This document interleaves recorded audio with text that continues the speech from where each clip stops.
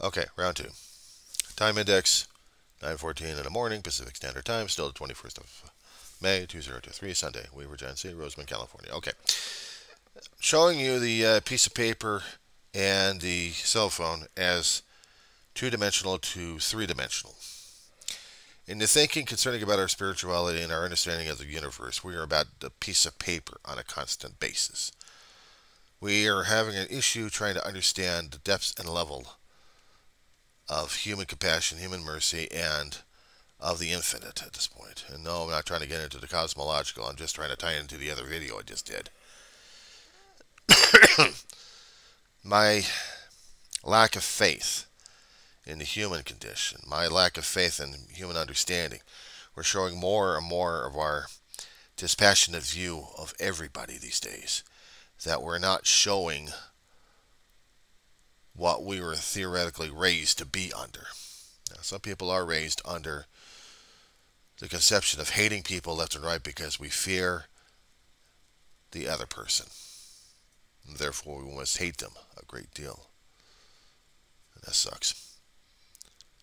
And I was trying to demonstrate in the other video what could have happened if there was a discussion, maybe or maybe not recorded, between Judas and Jesus at this point over here, of how things back then were compared to things are right now.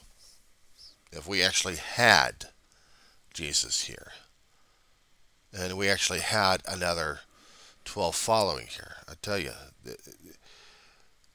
Christ would have a harder problem, an extreme harder problem than dealing with the people with so much closed-minded and hatred that they still worship God and still think Jesus wants an AR-15 as his weapon. I'll tell you, he would have a field day over this because some of the other pastors out there are still having a field day over this. And the ones who are promoting the violence on people left and right, they want this war. They think that they're doing it for the glory of God. They're fanatics at this point over here. We must show God our love and our mercy by killing the enemies because that's how the Old Testament was telling us. Bypassing completely the teachings of Christ that they're supposed to be following at this point over here. Since when did God and Jesus actually want a jihad? Since when did Jesus came down and said, I want a holy jihad in the name of God? Because in his mercy, in his bloodshed that we're creating here, we are worshiping our God. Christ never recorded in the Bible that kind of stuff. It was never recorded in the Bible of that. Of his anger and hatred towards people that he wants to love them so much, he'd kill them. Did he ever say in the Bible somewhere that Jesus pointed to one of his servants and says, I want you to go forth in this town, spread my word, and if you can, spread the bloodshed around. Tell them that God's coming in town. If they don't believe in him, kill them. Since when has that ever said? Now, right after Christ died, resurrected, and left, there had been some instances that we had a conversion. We had a conversion of one particular person in there. I remember that damn guy right in the first place. Paul, Saul. Okay, Saul into Paul. Got it. King Saul. This guy would go out and persecute people left and right who believed in Jesus. He'd take out his warriors, he'd take out his armed guards and armed goons and go into different places, try to find the Christians. Can't convince him, can't convert him, kill him. So while he's out there in the desert, away from his people, he's just wandering around because he needs to get his air fresh, his head aired out. Then he gets the vision, blinds his eyes at this point. And in his vision that he's getting his eyes blinded, it's probably overwhelmed him in his squishy brain. But somehow his soul was screaming out on this one. And Christ is trying to say, what the hell are you doing, you schmuck? Why are you persecuting me like this? What the hell did I ever do to you? You! What the hell is going on? Well, let's just say that God's permission, we're going to put you through your own little hill at this point. You're trying to pursue me, and you don't even understand what the hell is going on. I am the Christ, not you. I came down here to spread God's word of love, and all you're doing is trying to spread fear and hate. So I'm going to make an example out of you, pal. I'm taking away your sight. And you're going to have to depend upon this kindness of strangers at this point, because that's all you're going to be depending upon. And by the way, your name's Paul now, not Saul. I never liked that name. But I didn't name you, your mother did. So, you're going to go forth and spread my message. I live. And if I'm remembering the text in the gist, and they have this in the New Testament on this one. He goes forth, blind as hell, being treated by others. I may get the text screwed up on this one, but apparently he went out and then somehow got his vision back a bit. But in the process, he's hearing people who are talking about the stories of Jesus, and he's telling people about his story of Jesus. They recognized him because they heard stories about this guy. He says, I'm no longer that person.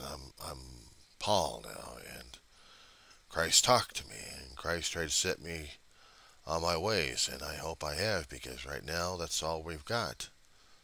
But what I need to talk to you about is God's real, Jesus is real. I'm blind because of this situation, but I'm getting more and more of my vision back on this one. I think inside of each one of us, we have this internal vision of what heaven was supposed to be like and what the kingdom of God was supposed to be like. And we're blinding ourselves from everything else. Said before in my videos, I'm only doing my own observations. I'm not a guru of anything. But what I try to understand, what I'm trying to understand, is how screwed up the human being is. Getting into the political situation we've got right now, we have really screwed ourselves up because we listen to the hate mongers and the fear mongers telling us who to blame instead of looking at ourselves and saying how could we have helped others instead of trying to hinder everybody, which hinders ourselves. I'm not a pastor, I'm not a preacher, and I'm not even claiming those damn titles. I'm not even a minister, so don't even try it on me. I'm not perfect. I am not good. I have made too many damn mistakes. I've made a hell of a lot of mistakes in anger, including the ones made past few days. I got videos to prove on that one.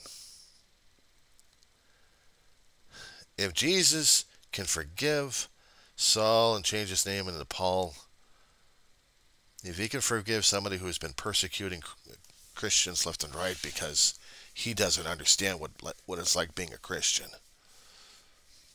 if Christ can actually demonstrate hell of a lot of mercy and allowing this one changed person to have that, why couldn't I have that situation myself? Only because I'm too damn afraid. I'm too damn holding on to my damn anger and fear at this point over here. I know it's been clouding me a hell of a long time. I can say I can forgive, but do I forgive and forget? Or actually do I forgive and say, I'm holding you accountable at this point over here? Even if I get a good explanation, I still don't like or trust you. I know Christ knew of a past of Saul and how things had to change. Now, somewhere in the New Testament, right after Christ's death, they're talking about those things. just not quite sure which particular book. But I came across them every once in a great while.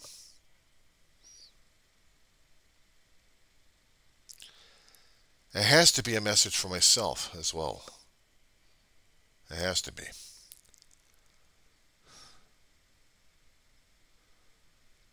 I was in the process of trying to help a young lady out, but I was getting too damn angry about the process.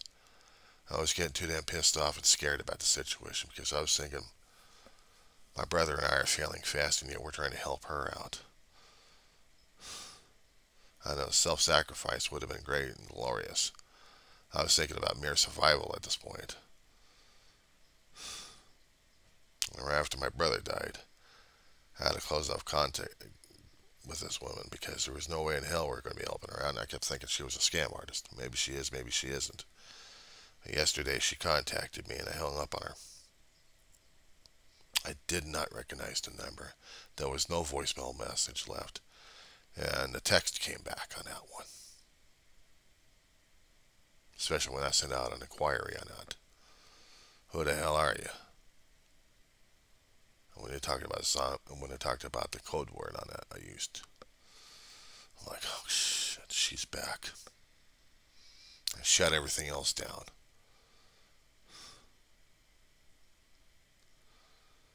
Because I didn't want to relieve the pain. I didn't want to go through the anger. I didn't want to go through all the damn nightmare that I was trying to get myself away from. Trying to function left and right. But even if she was still around, I was still feeling like I was getting sucked dry. I was feeling like I was being leached upon. I wonder how Jesus would have been responding to this one. Would I fare better than Paul? I wasn't denigrating Christ at all, but I guess I had maybe one way or another and didn't even realize it. And being angry and zealous. So I was looking at, I don't know what the hell pissed him off to be angry at God and angry at Jesus to where he didn't believe anything of it and just went after the followers. Trying to nail everybody else who his quest was just to rub out Christianity. He was given orders, he was given a contract, he was going to do it, and then he discovers the reality behind it. Changed his life, changed his perspective, changed his mission altogether. He never renounced it, not even until the time of his death. Do I still have that option? I'm not being pursued by the Roman legions. Maybe my own damn conscience at this point. Why does it matter regarding the people I see around me? Because I still think they're all fools and idiots at this point over here, following someone else, leading them over a damn cliff, and think that they're going into the Elysian fields instead of the rocky terrain of Tartarus. Screw heaven when you can throw them through hell and claim it's still heaven.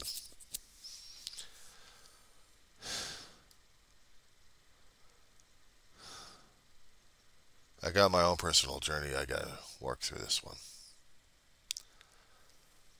But how did America and its people work through a physical cliff that we're going over?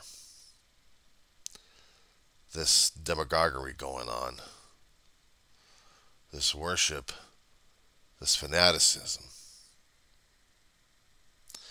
It's not the fanaticism of believing in democracy. It's the fanaticism of believing in one ring, one rules them all. And giving up everything, including your own dignity, self-respect, and humanity. Lessons I still have to learn the hard way myself. Am I learning it? Am I understanding it? I know I'm getting my ass kicked on this. And the problem is I don't even know how to see straight on this one. If I did, I'd have a way out, but I don't have a way out. I simply have to deal. I simply have to cope. I'm not looking forward towards it. I'm not looking at it in the one best way. I'm struggling with mine. I think somewhere in a either New Testament or Old Testament, we're talking about a guy named Doubting Thomas. The thing is, I can't be doubting of God's faith or God's will simply because I look at my chest. Age of 4, open heart surgery. Died 3 times. Came back to life 3 times. Because he wanted me down here.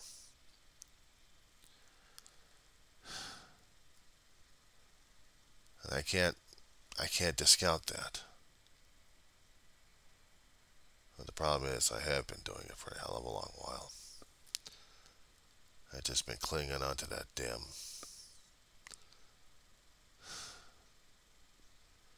that distrust and the anger and the fear. Hard to let it go. It's like wearing a scratchy wool jacket on a hot day. You're so damn comfortable with the damn thing, you're not knowing that you're sweating like crazy, dying of prostration, dying of dehydration. Yet you love that old damn scratchy coat. How much it's killing you.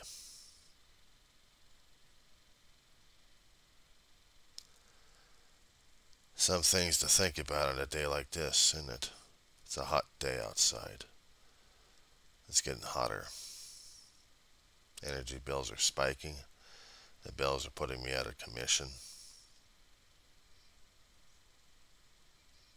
What's a guy supposed to do? Contemplate, and go nuts, I guess.